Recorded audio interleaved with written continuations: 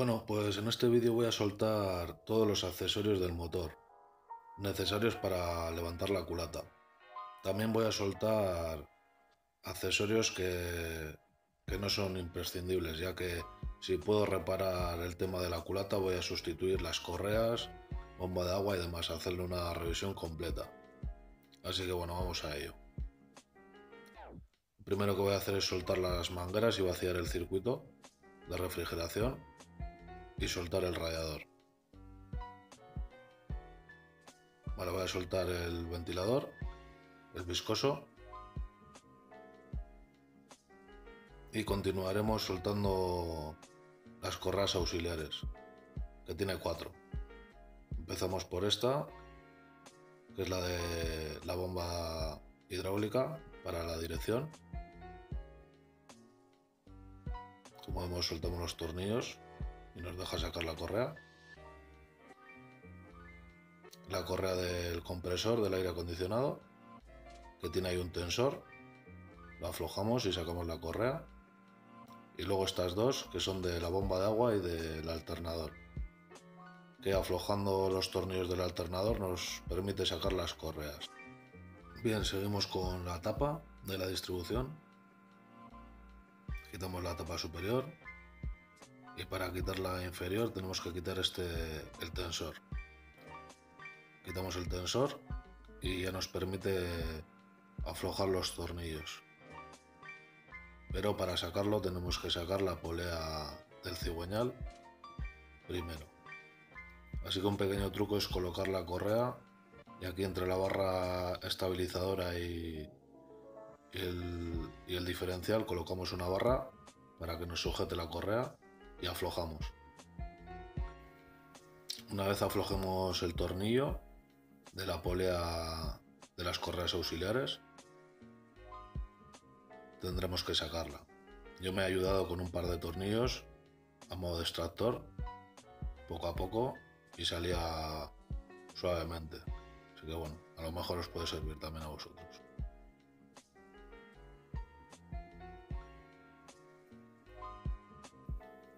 Venga, pues ya nos permite sacar la tapa inferior.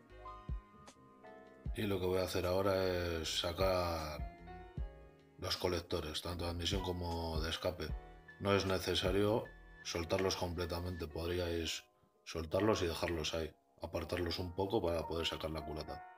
Pero como he comentado, yo en mi caso voy a hacer una revisión completa de todos los componentes. Así que bueno, ya he sacado el colector de admisión y suelto el de escape y lo saco con el turbo.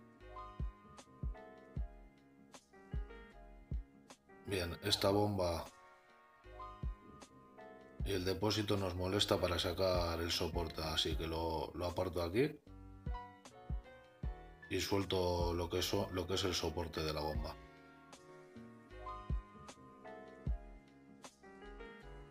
Lo dicho, yo suelto estas piezas porque voy a sacar el termostato, la bomba de agua y demás. Si solamente queréis hacer la culata, pues os podéis soltar pasos de desmontaje de componentes. Bien, aquí suelto las tuercas de los inyectores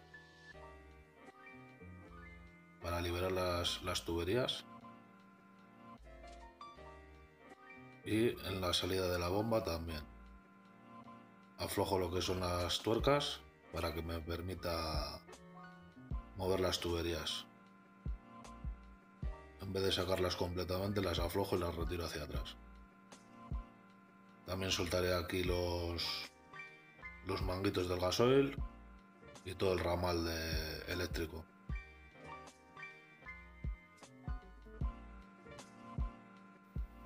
Bueno, pues he colocado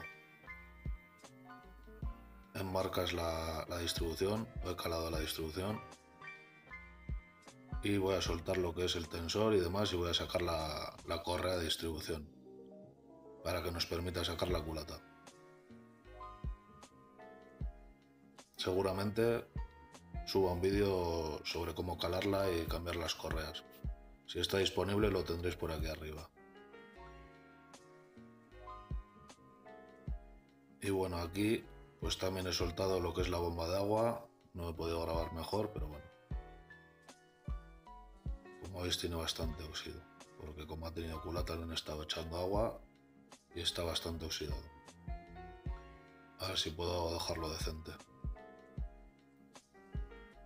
Y bueno, ya finalmente vamos a sacar la culata, así que suelto lo que es los tornillos que sujetan la tapa de balancines.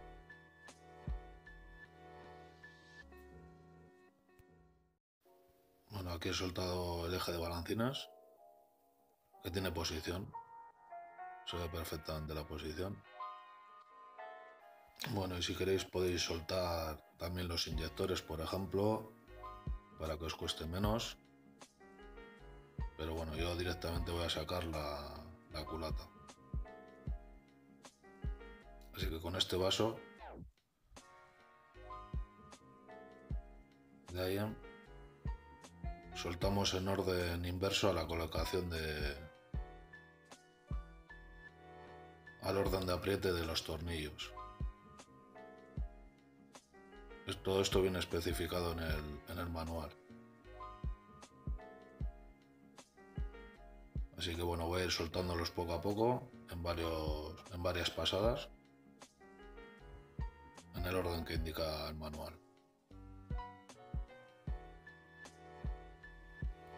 Bueno, y no os olvidéis de estos tornillos, que son los que sujetan las dos tuberías que pasan por detrás, que pensaba que no hacía falta soltarlo, pero sí.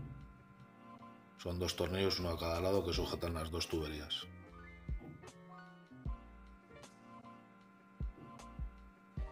Bien, pues ya está lista la culata. Ya están todos los tornillos fuera y solo queda sacarlo. Así que para afuera. Nos vemos en siguientes vídeos.